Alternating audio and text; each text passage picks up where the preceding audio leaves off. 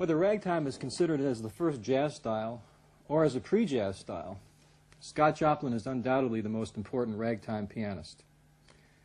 Many of his well-known compositions, such as Maple Leaf Rag and The Entertainer, are still frequently performed. Ragtime music is actually like syncopated march music.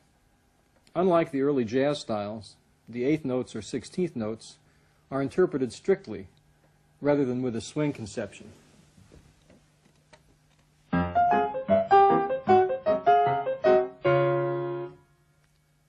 As in the music of many of the early jazz soloists, the role of improvisation is usually limited to melodic ornamentation. In this first variation, I've used the most common ragtime form, which is similar to that of the military march, and might be represented by the letter scheme A-A-B-B-A, C-C-D-D.